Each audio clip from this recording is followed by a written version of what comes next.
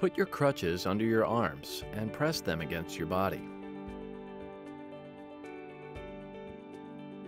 Make sure to bear your weight on your hands, not under your arms. Move the crutches ahead of you approximately 12 inches. Push down on the grips as you step slightly past the crutches, leading with the good leg. Advance the crutches forward approximately 12 inches, then continue.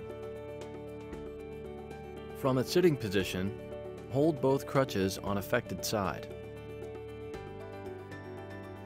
Slide to the edge of the chair or seat.